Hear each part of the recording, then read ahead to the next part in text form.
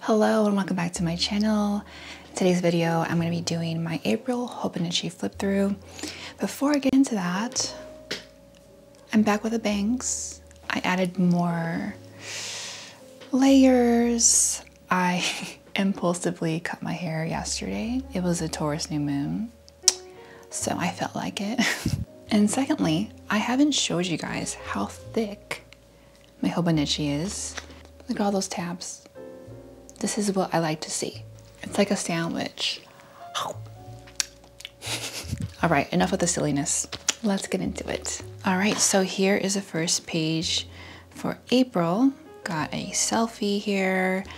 I took some construction paper and I don't know, I just cut some random shape out of it. And then I put some flower stickers, a rainbow, and a plant that says, "I'm growing." All right, and here is my first spread.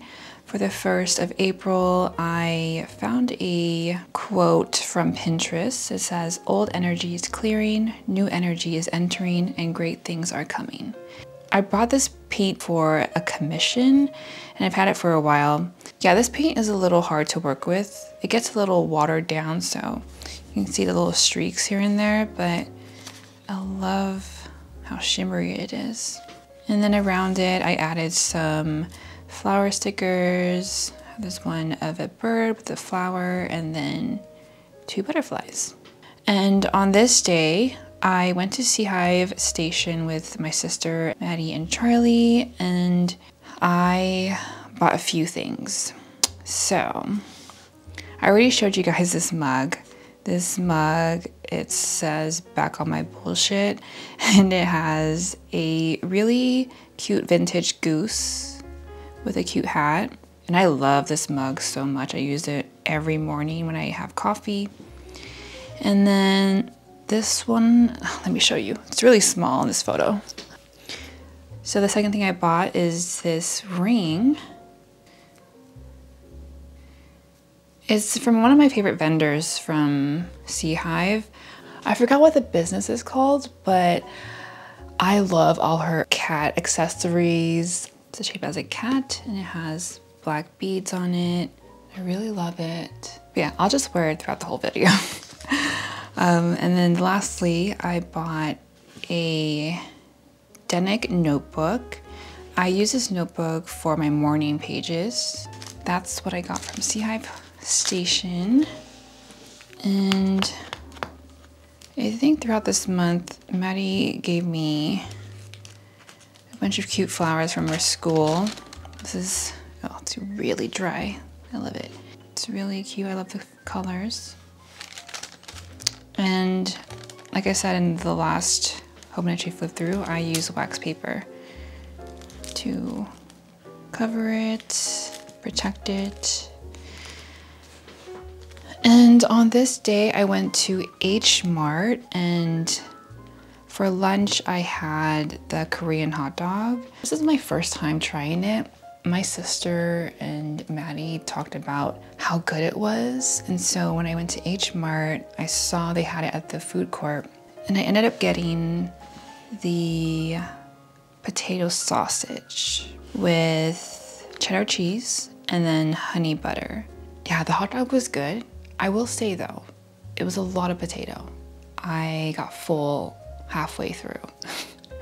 I was debating on whether I should get this one or the mozzarella one. I think next time I will try the mozzarella because I felt like I needed more cheese. So yeah, first time, I really liked it. It's definitely filling. I would probably give this a 4 out of 5. On the 5th, it was the Libra full moon, and the affirmations that I wrote were, "I invite balance into all areas of my life. I am abundant in the amount of people that I have in my life who love me and whom I love in return. Everything I desire desires me more.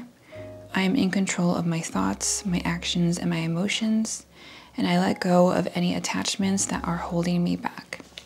And Libra is all about the scales, so balance, Libra is ruled by Venus, so peace and love. And then, I don't know, I think of like beautiful pink flowers when I think of Libra. On this day, I wrote the law of least effort. So if you guys are into meditation, mindfulness like me, then you know who Deepak Chopra is. I read his book, The 7 Spiritual Laws to Success or something like that. I don't know if that's word for word, but I will leave the title and the book cover here. So I actually read this book a few years ago, but I didn't fully retain the information, so I thought I would reread it. It's a fairly easy read, not very long, but I really wanted to practice this one in particular, the law of least effort.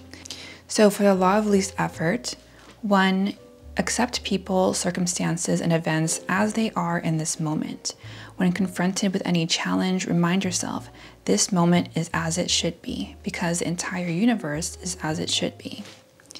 And 2, take responsibility for your situation without blaming anything or anyone, including yourself. Every problem is an opportunity to take this moment and transform it into a greater benefit. And lastly, relinquish the need to defend your point of view. In defenselessness, you remain open to all points of view, not rigidly attached to one of them.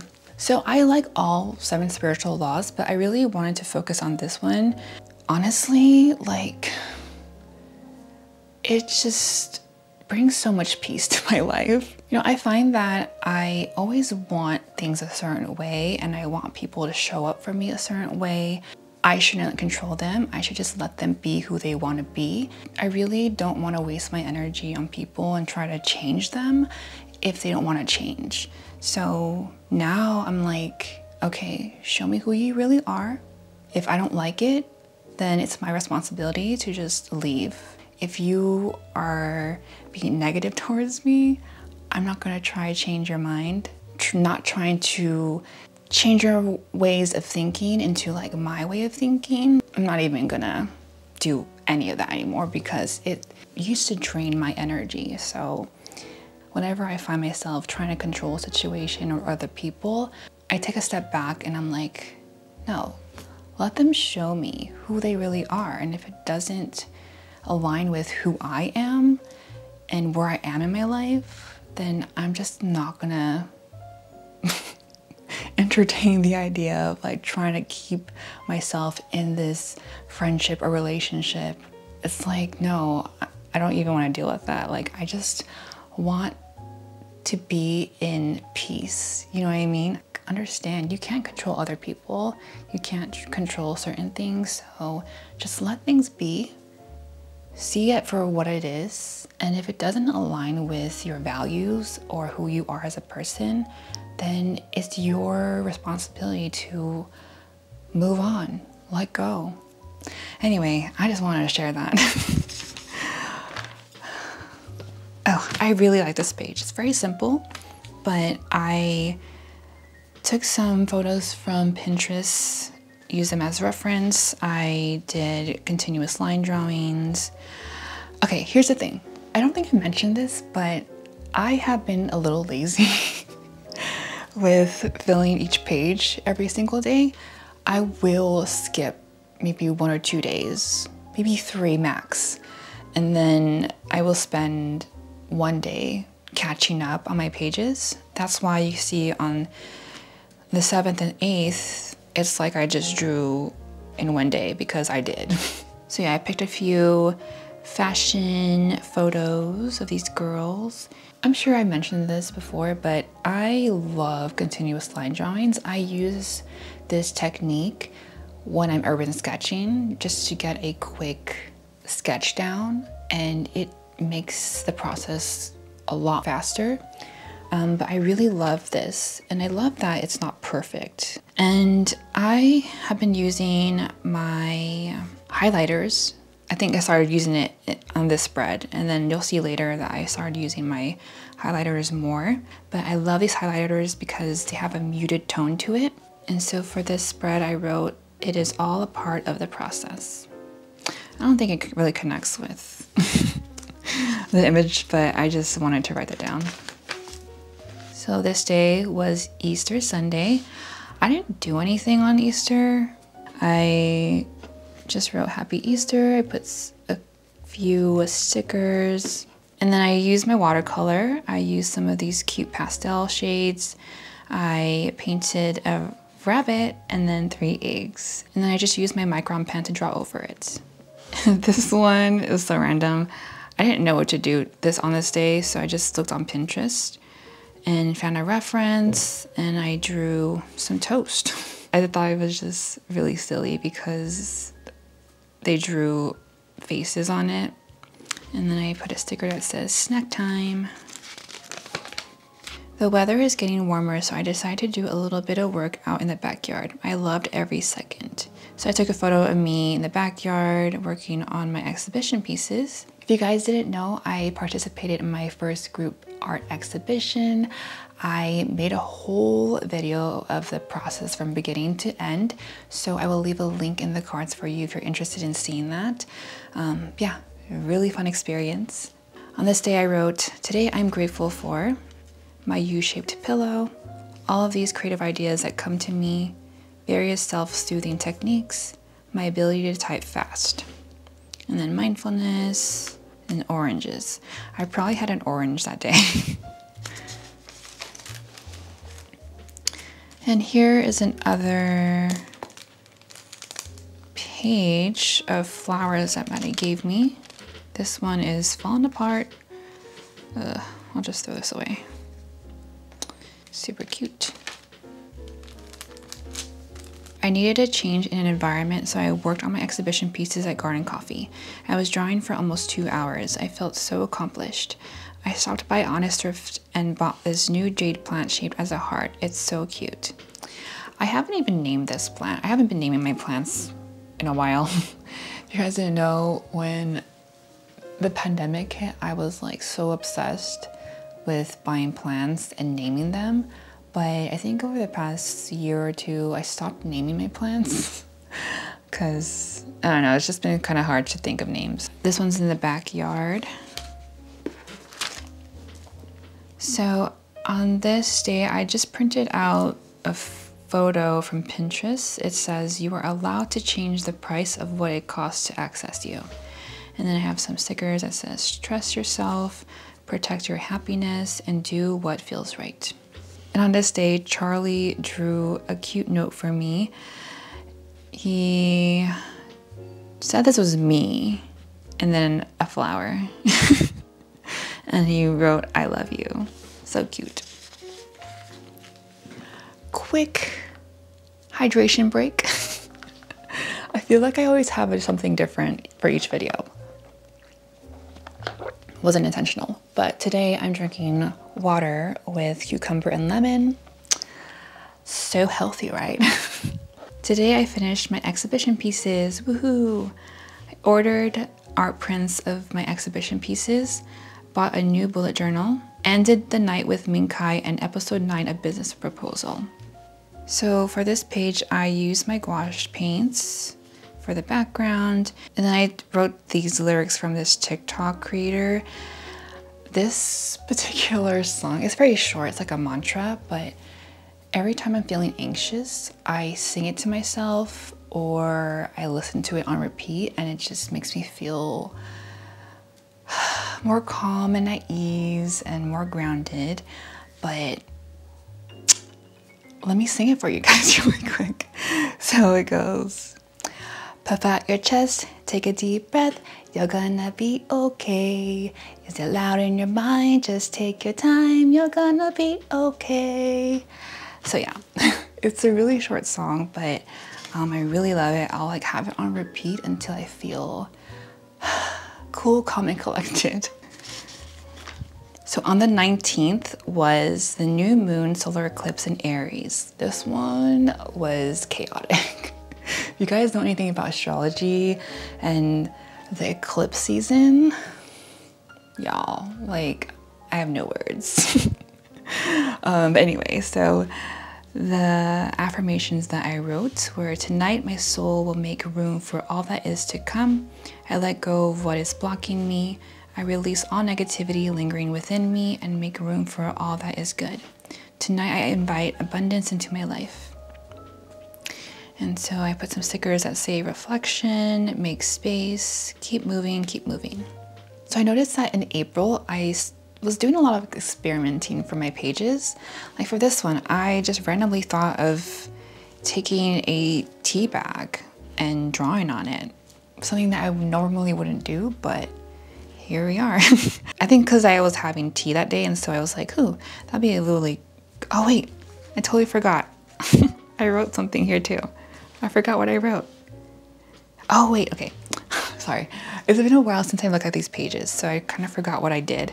But yeah, so the background, I used washi tape, put some stickers, and then I drew a hand on the tea bag. So usually when I have random thoughts come to me, I will just jot them down on my notes app on my phone. I think I wrote this last year. So I wrote, I don't want to rush through life. I want to savor each moment I have on this earth with the people I love, doing the things I love and experiencing new things. As much as I like to get to the good parts, the moments leading up to it makes the story so meaningful and worth it. I am grateful for the stillness, the feelings, and connections. I want to live my life the way that feels right to me. So yeah, I think it's cute having little hidden pockets here. So there's that. And it says, take a moment to make a moment. On this day, I drew my breakfast. I actually painted it on my watercolor paper and I cut it to size. So today's breakfast, egg salad, avocado, truffle seasoning, and toasted bread. I added the wax paper because since I used my graphite, it started to smudge on the opposite page. And on this page, I found a reference photo of this girl taking a picture with a camera, but instead of drawing the camera, I took my sticker of a camera and I drew the hand separately and then I glued it on top of the sticker. So it's pretty interesting. A couple of days ago, I decided to practice crocheting. I've been wanting to make a case for my Kindle and this is probably my 5th attempt, LOL. I have a huge bundle of yarn, so I'm open to making mistakes and improving. And then I put the stickers, take your time, and progress. So, I gave up. I gave up. Oh, let me show you what I use instead for my Kindle.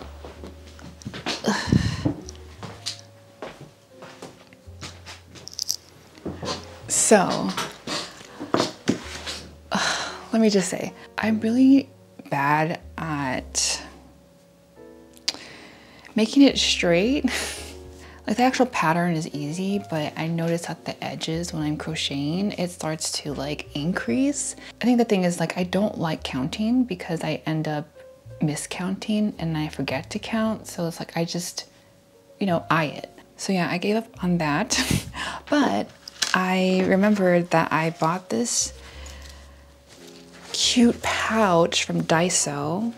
I'm pretty sure I showed it in one of my videos. I think it's the Char's Diary episode. It says tulip on it and it has 2 pockets and it just fits so well with my Kindle. Like, how perfect is that?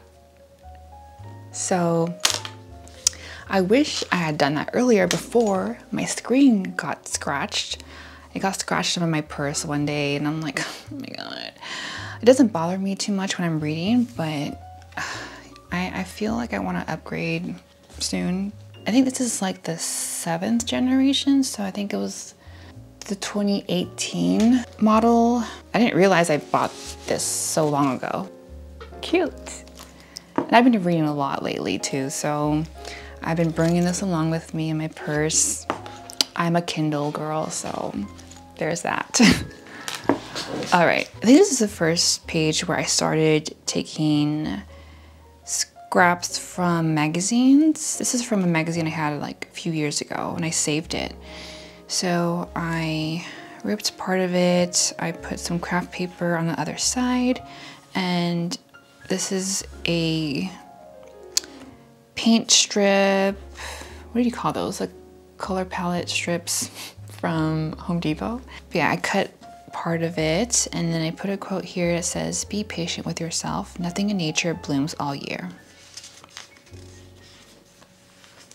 Today I'm grateful for quiet mornings, crumble cookies for satisfying my period cravings. And then I put stickers. So today I'm grateful for sleep, me time, meditation, snack time, and shrimp. On this page, I put a quote that says, "So plant your own gardens and decorate your own soul instead of waiting for someone to bring you flowers," by George Louis Borges. I think that's how you pronounce it. But yeah, I put a bunch of flower stickers and one with the dog. It's so cute.